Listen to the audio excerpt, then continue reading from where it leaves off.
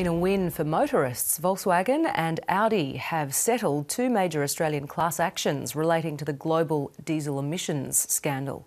About 100,000 car owners will share in a compensation package totalling more than $100 million. Here's Consumer Affairs reporter Amy Bainbridge.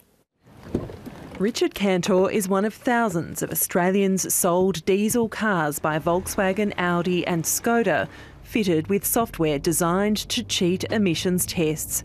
Now Mr Cantor is among those entitled to compensation. I didn't think at any time that Volkswagen could walk away without having done anything, because clearly they were in the wrong. They had their hands in the cookie jar and they got caught. Just last year, Volkswagen denied it had a case to answer here in Australia, despite having already agreed to compensate customers in North America. It's a settlement that will see a minimum of 87 million for affected motorists, and that number going up to as much as 127.1 million, depending on the eventual size of the claimant group.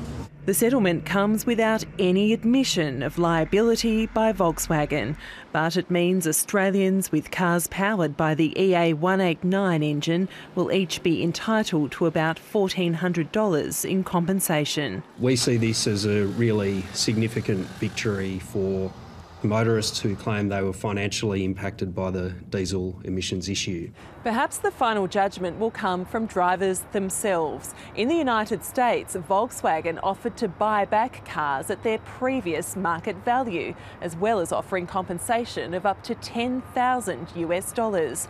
One of the lead plaintiffs in the Australian case says she sees the result as a win. This is a decision that has actually delivered for Australian consumers economic justice through this case. It has been a long time coming. Volkswagen is still facing a separate civil case from the Australian Competition and Consumer Commission. Amy Bainbridge, ABC News.